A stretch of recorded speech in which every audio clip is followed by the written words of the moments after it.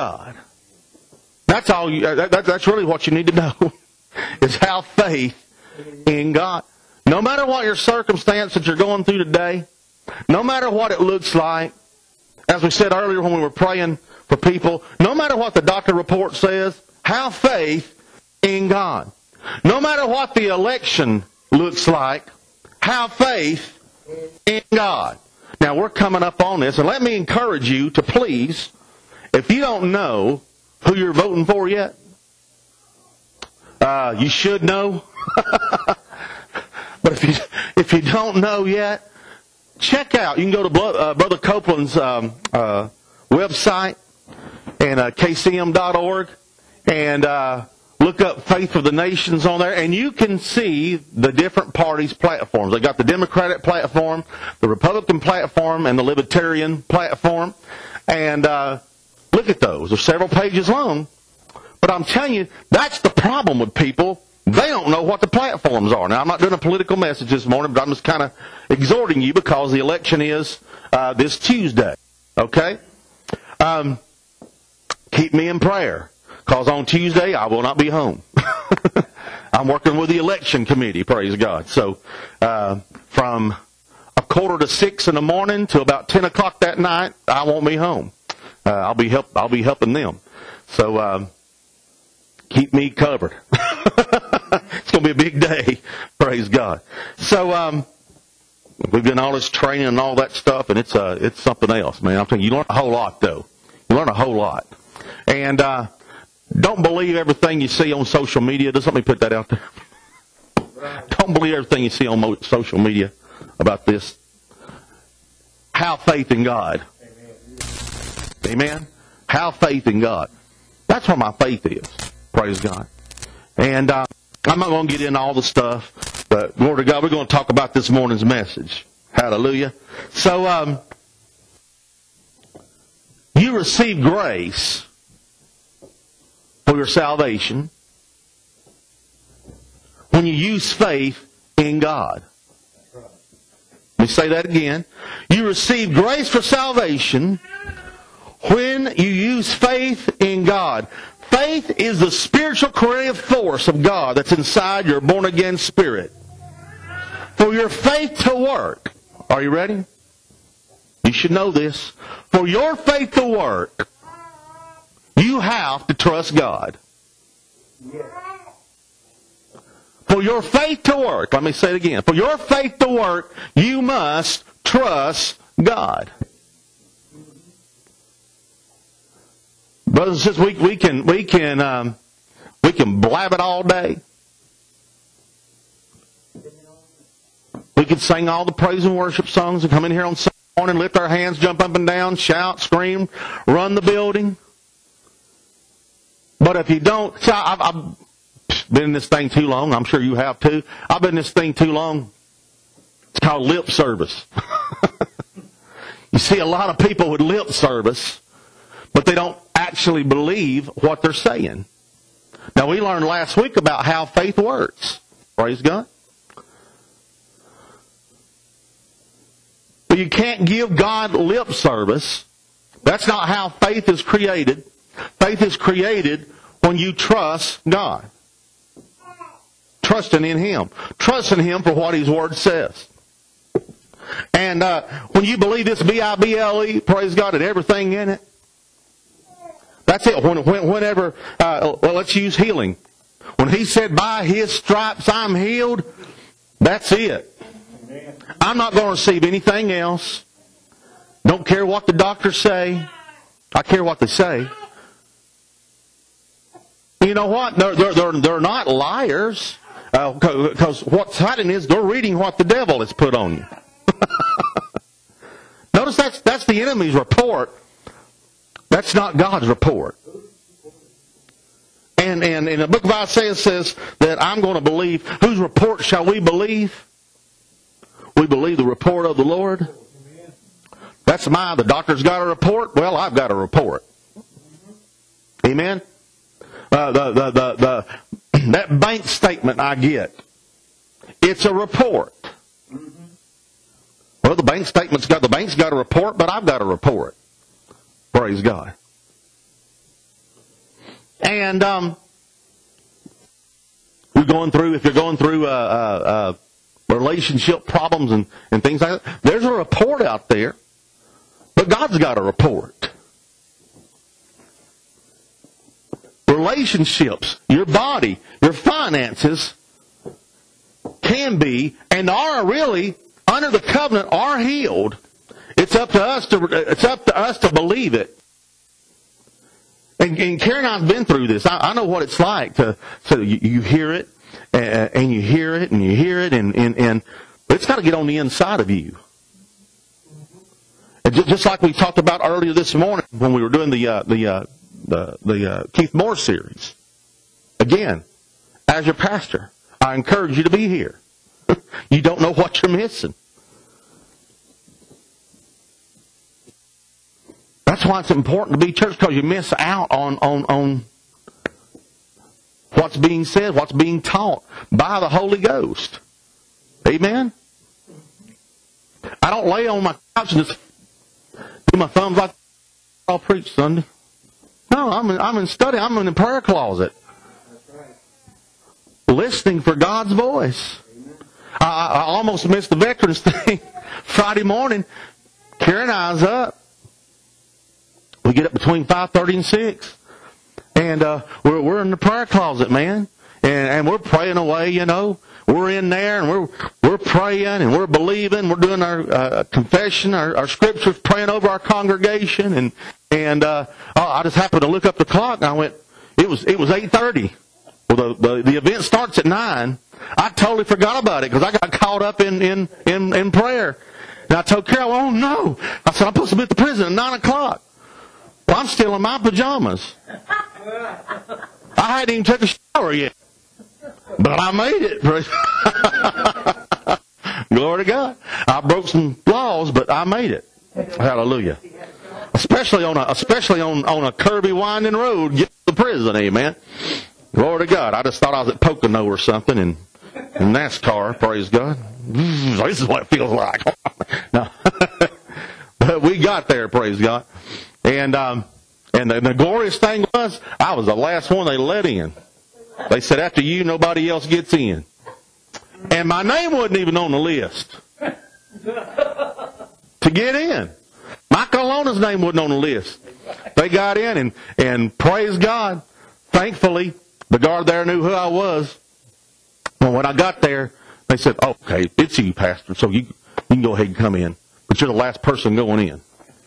I said, so anybody else that showed up late after that? And there was. They didn't get in. Praise God. So thank you, Jesus. But I'm not laying around just thinking, what can I preach? No, I'm in the prayer closet every day. Every day. Did y'all hear me? Every day. That's what I'm doing. I'm in the prayer closet. God, give me a word from heaven that will minister to our congregation. Praise God. So that's why I do what I do, and that's why when I get that word from heaven,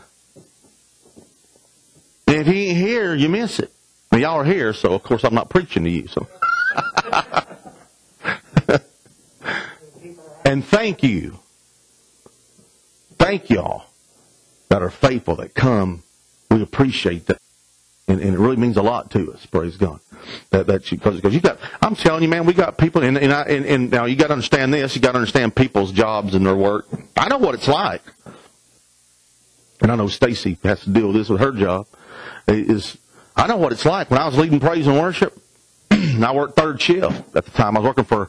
This is before Shaw Industries. I told you the testimony about Shaw when we were doing 12-hour shifts at Shaw, and I walked in. I said, "This ain't gonna work, man."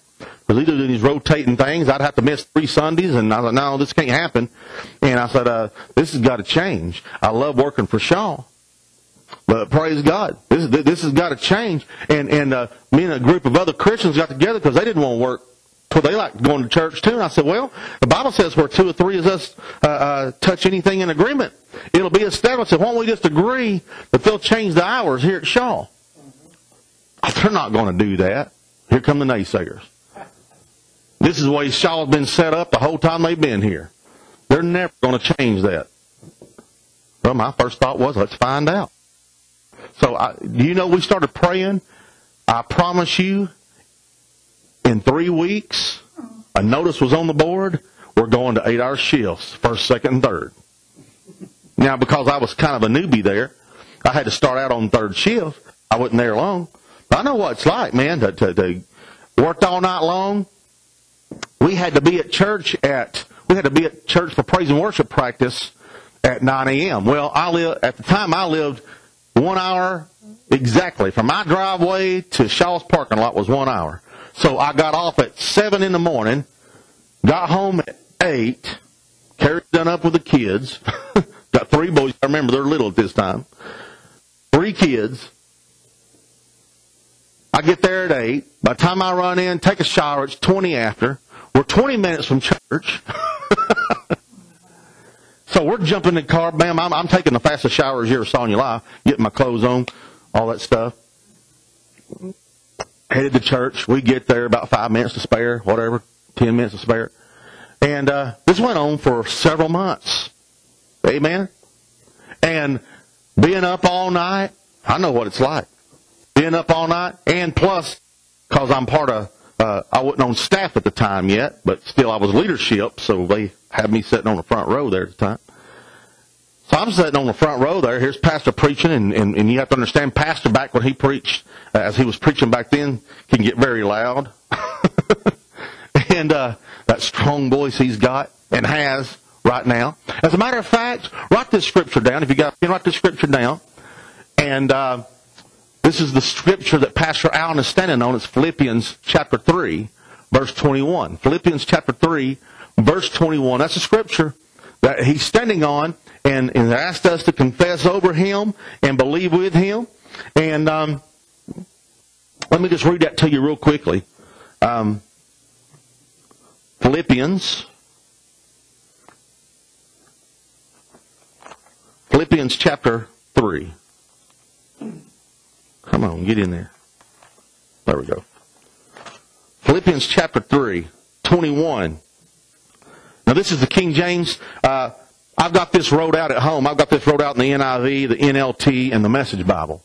New Living Translation and the Message Bible and the New International Version. I'll read it out of the King James. And it's verse 21, Philippians 3:21. Who shall change our vile body, that it may be fashioned like unto his glorious body, according to the working whereby he is able even to subdue all things unto himself. Praise God. So we're believing for God to totally change Pastor's body. Praise God. Where it's 100% working properly. And he's been healed of the stroke. As you heard on the video, it was hospital negligence that caused him for his voice and things like that. That was due to hospital negligence. That wasn't due to the stroke.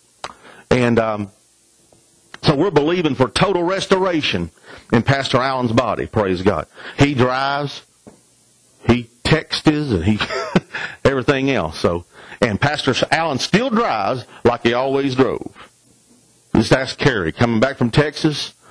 She was, last year when we went to the ministers' conference, she wasn't scared half that because we don't use that word. But she was very aware of how Pastor Allen drives.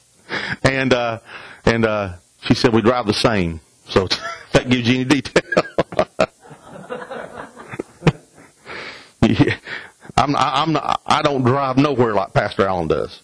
Anybody that rides with Pastor Allen, if they're not born again, they're born again when they get out of that car. Let's just put it that way. Praise God. Hallelujah. Because they see their life flash before them when they ride with Pastor Allen. I love it. Praise God. But for your faith to work, you must trust God. Well, Pastor, you just sound so simple. That's because it is simple. It's simple. It's easy to trust. I saw a church sign the other day. I was driving by it, and what did it say? It said something. It was something about faith, but it's unscriptural, and it's on church sign. And But something said, God said faith would never be easy. And I was like, what do you think He gave us faith for? Because it is easy. All you do is simply trust Him. Simply trust Him. And I don't mind telling you these things. As I said this morning, as we were receiving this morning's offering. Man, when the rent's due, and the rent's due, the light bill's due, and there's nothing there, well, what are you supposed to do? You got to pray it in. You got to stand on faith and don't get in fear and know that He called us to pray. He said, River of Life, you're going to be, my house shall be called a house of prayer. And so it's about prayer. It's about standing in faith and believing. And so to the natural mind, it sounds, we've all had people leave the church and you're getting a bigger place. You're right. I ain't staying here. What do you mean? I'm saying I ain't staying in this condition. I'm not allowing these, like Tracy Harris prophesied over us. You don't let those four walls tell you who you are. And then the prophetic word, not too long ago, the prophetic word we got from Elaine, just a couple of weeks ago, praise God. Standing on the word, praise God. And we're casting that net out, praise God. And I believe the word, what Dick Mills said to the whole River of Life. We're River of Life, so we're a part of that. And Brother Dick Mills said, for every person that leaves an offense or leaves for the wrong reason, God is going to bring double back to your church. Brother Copeland spoke over us, over River of Life, and said, River of Life, you are now coming into the double. Praise God. So I believe it. I receive it. I trust God. I trust Him at His Word. And I ain't going to give up. I ain't going to give out. You've got to trust God with your whole being. Now, when I say that, when I say trust God with your whole being, I mean everything. Yep. People all the time, I told God I'm giving Him my all. Well, we'll find out. God has all of me, except for that. Well, then He ain't got your all. Mm-hmm. He ain't got your all. I can say this because we've been through it. I've watched God bring us through it time and time again. When we didn't have nothing, we still gave. One thing we won't relent on, we won't give up on, is we are tithers. Karen and I made the decision. We're tithers. Well, what about people that's got what about people that's that's getting a welfare check? What about them people? Well, do they want to stay in that condition, or do they want to get out? The way to get out is to sow. I'm telling you, the way to get out is to sow. And so God, when we say God has all, when Carrie and I made the commitment that God has all of us, we meant our pocketbooks too. We meant our finances. We've been in positions where everything we took out of we took everything out of our bank account and gave it. Not just the church. Not just the church or to a ministry, but to people. I remember one time God told us to do it. We did it. Whenever I was unemployed for a few months, I took my hoe. Now listen, you got to listen to the voice of God, okay? You don't do it just because, he done it, Pastor done it, I'll do it. No, you hear God's voice, okay? That's not what we're saying. It's the same thing with dealing with in your body and things like that. You don't just go off because somebody else done it.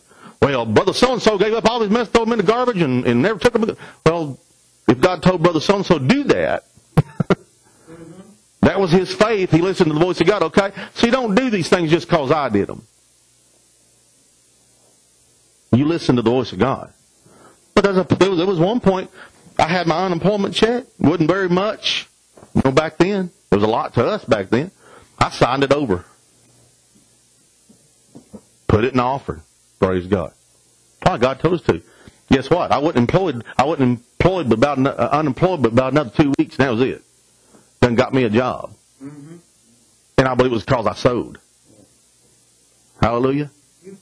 We We gave Karen and I had now we were getting a washing machine and dryer one time, but we had this couple years ago, and but we were still using our washer and dryer. They needed a washer and dryer real bad. They had little babies and stuff, and so God told us to give our washer and dryer. Now, what are we going to do? We ain't got our new ones yet. We gave our washer and dryer away. We just listened to the voice of God and obey God. That's the whole thing, is obey God. Listen, are you gonna receive? I hear people all the time, and I'm trying to help you here. I hear people all the time listen, and they walk in what people have pronounced over them. All the time. You can come through life and people call you dumb all your life.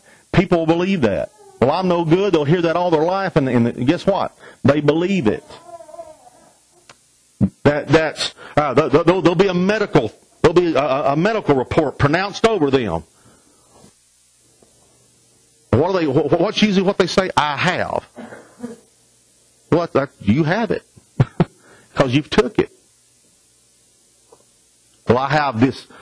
We had a couple at the home church, and they got up and testified, and both couples they were handy-capable. Praise God. They said, "Don't ever call us handicapped. We're handy-capable." Mm-hmm.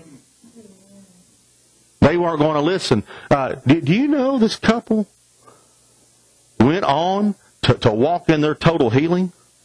That was at the home church. That was a miracle right before our eyes. Because they kept confessing, I'm handy-capable. I ain't handicapped. They would not take the handicap sign, put it in their car. Now, if you do that, that's up to you. I'm just saying what they did. They didn't give them a handicap tag. They didn't get them a handicap sticker. They refused to park in the handicap spots. They said, because we're not going to be bound by that. We're not going to be bound what's been spoken over us. We're not going to be bound over what the doctor has spoken to us. We're going to believe the report of the Lord. Amen.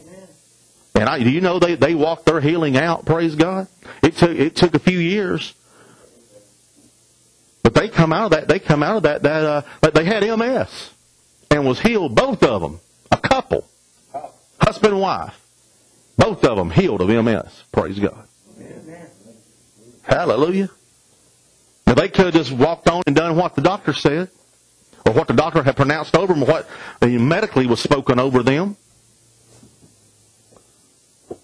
Well, I've got this disease. Well, I've got this wrong with me. I got this mentally wrong with me. Well, you can accept that and walk it out. And stay in it all you want. Or you can come out of it. And say, no, that ain't who the Word of God says I am. If the Word of God says I'm healed, bless God, I'm standing on. The Word of God says I'm healed. And that ain't who I am. Praise God. That's not who I am. We didn't let that stuff be spoken over our kids. Whenever the teacher said no, our children ain't slow. This one right here can take you on a debate in politics you don't want to be on. And would put he would put his teacher to shame. I remember Jordan getting online and he would get, because it was online, so these people didn't know. There's 35-year-old, 50-year-old men. Here's Jordan, 12, 13 years old, and spanking them in politics.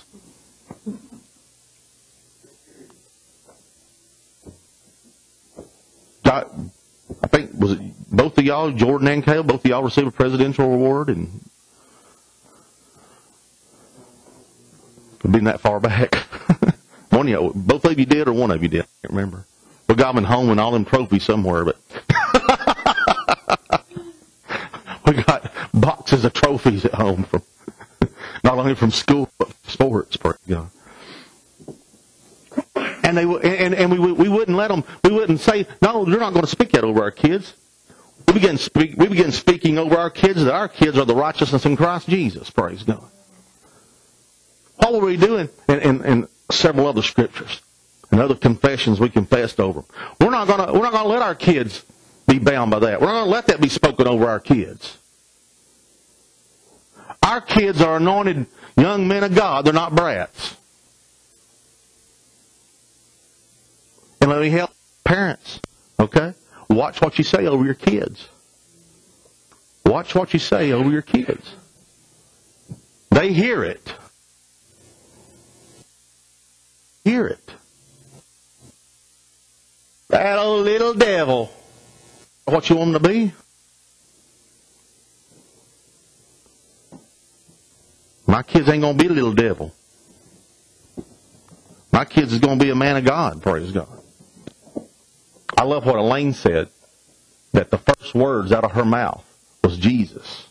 Her parents would not allow her to say mom or dad first. They taught her to say Jesus first. That was her first words off her lips, was the name Jesus. Praise God. Look at her today. Hallelujah. God. Trust Him with all. When you say I'm trusting Him with all my being, that means everything you have. Your marriage, your finances, your relationship, you give Him all. When I say I give God my all, I mean I give Him my all. I don't withhold anything from Him. Why? He owns it all. God owns our house. God owns our cars. God, everything we have is His. Belongs to Him. It's His ministry. Praise. This ain't my ministry. It's His ministry. I'm just a vessel He's using. Praise God. Jesus is always, listen to me, Jesus is always faithful and just. I know we're in a little bit different atmosphere this morning, praise, but that's okay. We're in a good teaching atmosphere. Jesus is always faithful. Amen. 1 John 1:9 tells us that He is faithful and just to what? Forgive us of our sins. He is faithful and just. Look at Hebrews. Go to Hebrews chapter 3. Look at this one. Hebrews chapter 3. Praise God. We'll start rounding up here. I didn't say we're closing. I just said we're. Let's kid. We're rounding up. Hebrews chapter 3. Verse 1 says, Wherefore, holy brethren, partakers of the heavenly calling, consider the apostle and high priest of our profession or our confession. Wherefore, holy brethren, partakers of the heavenly calling, consider the apostle and the high priest of our confession, Jesus Christ, who was faithful to Him. Talking about Jesus here. Who was faithful to Him that appointed Him, as also Moses was what? Faithful in all of his house. He was faithful to Him. Great is thy faithfulness. I love that song. Great is thy faithfulness. We ought to sing it here. It's one of them oldie but goodies, praise God. Great is thy faithfulness. God has never let us down. God's never let Carrie and I down. You have to go all the way back to Mark chapter 11:22. When Jesus said, everybody say Jesus. Jesus said it. Have faith in God. That wasn't a suggestion, that was a commandment. Have faith in God. He didn't say, have faith in your finances. Have faith in your bank. Have faith in your government. No, He said, have faith. Why? All that's going to fade away. All that's going to let you down. Have faith in God. I remember several weeks ago watching that on Faith for the Nations. And if you've watched it, you've seen what I'm talking about. And they're talking about all the things going wrong in the politics and all that. And Pastor George Pearson said, he goes, so what do we do about that? And he kind of got quiet. And Brother Copeland simply looked at the camera and said, have faith in God. And that stern voice is God. Have faith in God. It got quiet on the set again. And there was silence. And Brother David Barton, he says, well, I guess that's all we need to know.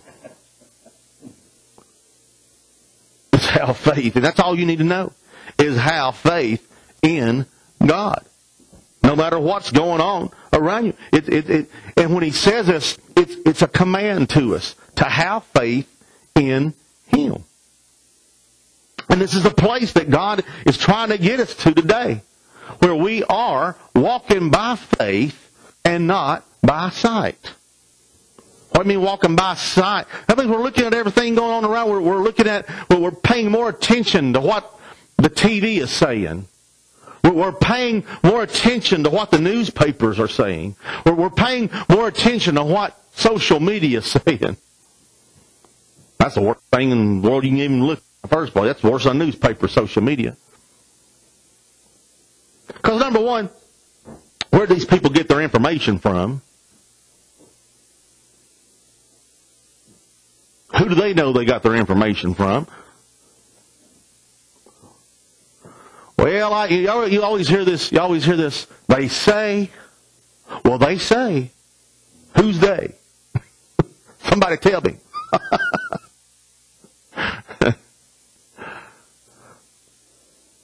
Well, they say coffee's going to be £9 $9 a pound. Well, do you know anybody in Brazil? You know anybody in the coffee business in Brazil? You know anybody in the coffee business? Where'd they get their information from? Well, I saw. Where'd you see it at? Some crazy stuff. We believe it rather than we do the Word of God. We believe it rather than we do. I don't care how bad the economy gets. I care, don't get me wrong. But I don't care about the world's economy. Because I'm not in that economy. I'm not in that kingdom. I don't care what kind of bird flu, pig flu, zebra flu, camel flu. I don't care what kind of flu, what kind of disease is out there. It's not going to come near this body. Amen. We take our faith shot, praise God. We take our faith shot. Isaiah 53:5. Praise. So when it gets flu season, well, they say it, flu season. You ever listen to yourself? Because here's some things I've learned. I've learned these. Man, these are just things I've learned. I go back down and go, why did I say this stuff? Because I didn't know no better. The truth hadn't set me free yet. I had to know the truth, and the truth set me free. And I was always going around with this, well, it's this time of year. This is whenever I get so stuffed up. Well, guess what? Every time that year came around, I was stuffed up. But I'm not no more. Why? I learned the truth. It set me free. I don't say that no more. Guess what? I don't get stuffed up no more. Hallelujah. Well, every time I eat this, I know I'm going to get heartburn. Well, don't eat it. Or keep on saying it and it keep on happening to you. Now, in the natural, you keep cramming habaneros down the throat. It's but for some people, they could eat through that stuff like candy and it don't even bother them.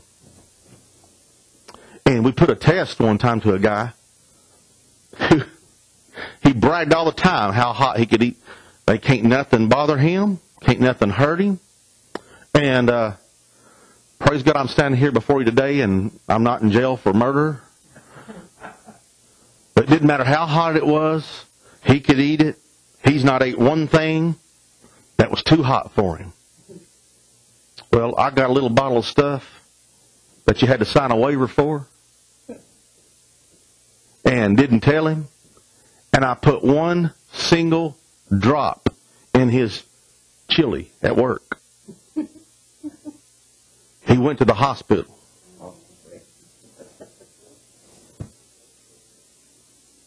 And it was called, I believe it was called Hell Hath No Fury, was the name of it. And he went to hospital. He whelps came up on his body. And I thought we were going to, praise God, nobody know who done it. So I'll have to cut that part out of the tape.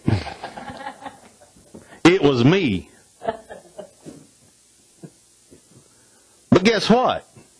Whatever man sows, shall a man reap. One night, and I'm closing. Give you some, I'm closing. So we're at a Hallelujah night church. And everybody, they were having a chili cook-off. So they had a chili cook-off. And you understand that this stuff is called a toothpick test. You can dip it in a toothpick, the bottom of a toothpick in some of this stuff, and let it touch your tongue, and you think you've died and went to hell. And so we had this chili cook-off, and I was kind of bragging about, well, none of this chili's hot. Because we're supposed to have the hottest chili, what was the best chili, and then we had a section for the hottest chili. I was like, none of this chili's hot. And I was eating it. I was like, none of this chili's really hot.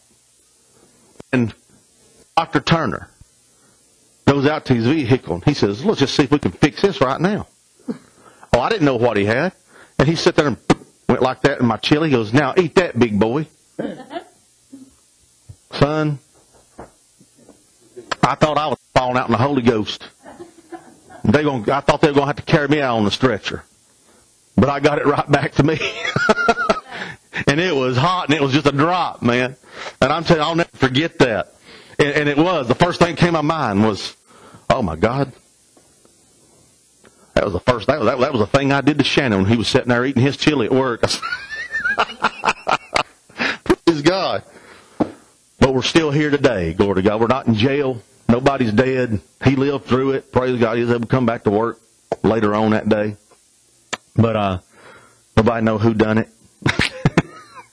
Praise God. I'm telling you, I was a rascal. I was a Christian back then too, but I just thought it was funny to do something like that. But I've grown up. I've grown up since then. Anything Jesus says, I'll close with this, anything Jesus says is a command. Anything Jesus says to us in His Word, red letters, is a command to us. One more scripture. No, I'll hold that. I'm going to hold that to next week. Praise God. Hallelujah. I'm going to hold that to next week.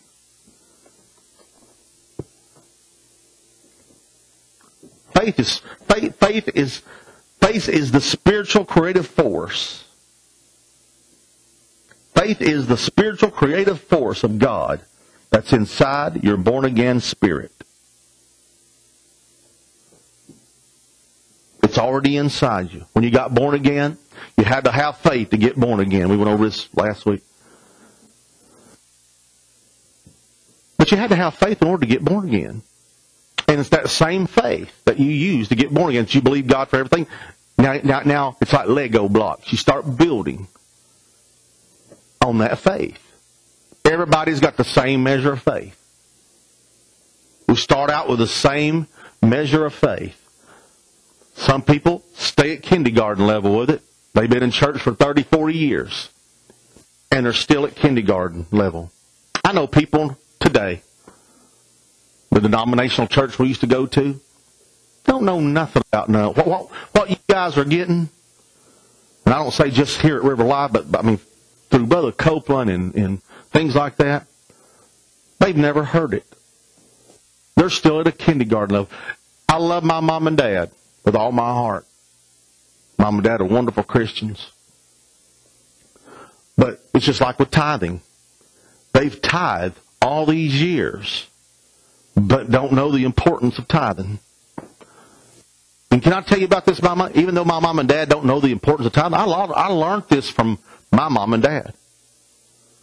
That no matter what, my mom and dad paid their tithes. And there was sometimes we kind of went through some rough times. But for the most part, I When I met Carrie, I was spoiled. We weren't super rich. We were comfortable. And, I could say, can I get this, Dad? Yeah. Not as long as it wasn't nothing, major. I'm saying, but I always had something. If I wanted it, I could get it. And we lived comfortable. But there was a time we hit a couple hard spots growing up. And but Mom and Dad never stopped tithing. And I watched that. Now, on the flip side of that, Mom and Dad never knew why they tithed. They were just supposed to do it. It was the thing to do. But they never knew about covenant rights. Never knew about tither rights. They never knew about the windows of heaven being... But you know what? During that, even though through that ignorance, we were still blessed. Why? The blessing was in operation. It had to be. We were tithers. We were givers. Mom and Dad were givers and tithers. And didn't know why they done it. It was just a thing to do. You're supposed to do that. Well, they had one part right. Yeah, you are supposed to do that. But they didn't understand what tithers' rights were. They didn't understand why they gave, except for you're supposed to. And that's all they knew. But my parents are still blessed, praise God. Still got both parents, glory to God, and they'll have a little battle here and there, but guess who they call? At one point, and this ain't bad how I say it, because I don't want it to sound like it was bad, but at one point, I was a little bit of the black sheep of the family. When I got baptized in the Holy Ghost, out of the denomination I came out of, I was sort of the black sheep of the family. But over the years, whenever something major would happen in the family or to one of them, guess who they called? They called their son because I was going to get a hold of God. Why? Because I testify all the time around my parents. I testify. This Thanksgiving, I'll hear it again. They always bring it up, my past. Not my parents, my brothers. It never fails to happen. Especially if we've got somebody new there in the family now. They have to make sure, yeah, you'll get you now. Let me tell you about what he done. And they got to go into my past. Yep. I sit there and just laugh and smile and say, well, praise God, that's not me no more, glory to God. I'll never forget the day, and I've told this story before, I'll never forget the day whenever everybody in my family has had back surgeries. My mom's had back surgery, my dad's had back surgery, both of my brothers have had back surgeries and dealing with back problems now. And I'll never forget a Thanksgiving dinner we were having several years back now. I remember my middle brother, you can talk to Carrie, it's by faith, she loves him. Very arrogant. Very arrogant. Worse than I mean, she thinks he was worse than that. I said, he probably is. But I was arrogant back then. But he's more arrogant than I am. And it just takes, me being his blood brother takes faith to love him. And I'll never forget him turning to me saying, well, Mr. Spiritual Guy, how come you don't have no back problems? And I was like how everybody said, glad you asked. Because I took authority. That's under the curse. That's what I told him. I said, because that's under the curse and I'm not under the curse. Isaiah 53:5 says I'm healed, and that's the scripture I stand on. That's why. Now, guess what? Does the temptation for back problems come to me? Yes. I've turned a certain way before. I've got up out of bed before and felt that tingling. At that moment, the opportunity or receive. When that little twinge hits, I can either go, oh man. Oh, I can say, that hurt. When I say that hurt, guess what? He's got me. When I have that twinge now, it's, I'm healed by the stripes of Jesus. Glory to God. I'm going on. Can't touch this. Where's my parachute pants? Glory to God.